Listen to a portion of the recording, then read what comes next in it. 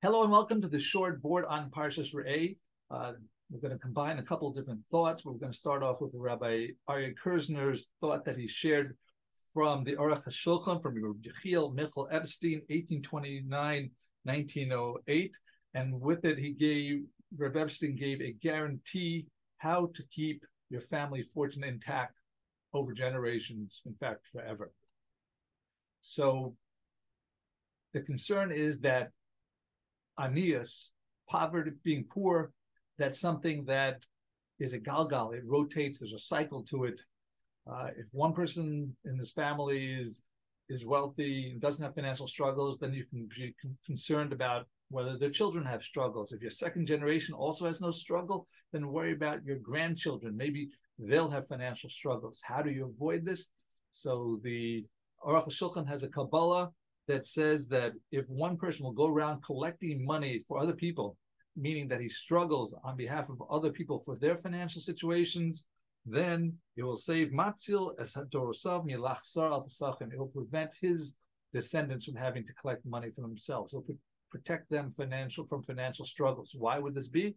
Because if you had a decree that you'd have to suffer financial struggles by doing the struggle on behalf of someone else, you'll feel the struggle, but you won't have the financial difficulties. Moving on to another point that's more well-known is the Vilna Gaon, according to the Gemarah Taanis, Daf Tes, that Asher Tis Asher, as Pasuk Perek Yudal Pasuk Chaf Beis, that Asher B'Svil Shel Tis Asher, by giving Meiser, you'll become wealthy. But the Replying Velazhin, the student of the Vilna Gaon, says that his Rebbe would describe that Hashomer Me'osh Ma'aser, one who careful to give 10%, then he'll be protected min hahezek. There'll be a guarantee that he won't get harmed. But someone who's careful about giving a fifth, 20% of the income, mutal l'schar yisasher, then he will be guaranteed that he'll get wealthy.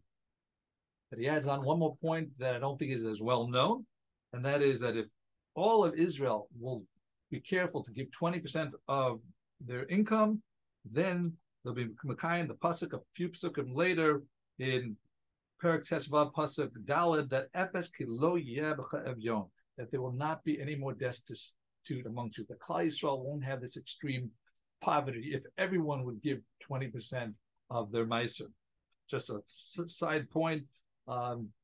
Detracts from that in some sense, but not fully. The Imrei Noam, Meir Horowitz of Dzikov, 1819 to 1877, he says that Evyon is something is destitute, which is worse than anias, which is being poor. That yes, there won't be. The pasuk is telling us that there won't be extreme poverty, that destitution, but there will always be anias. That way, you'll be able to do the mitzvah of giving matnas aniyim. For that, there will always be. So combining together, we see that if you want to create your fortune, give 20% of your income. There's a guarantee you'll become wealthy. And if you want to keep that wealth in your family for generations and forever, then still go out and struggle on behalf of other people, collect money for other people in need. And that way, you won't have to have your own financial struggle. By the way, I have this organization I'd like to collect for. Just kidding. We'll have a wonderful week and a wonderful Shabbos. Thanks for listening. Like, share, and subscribe.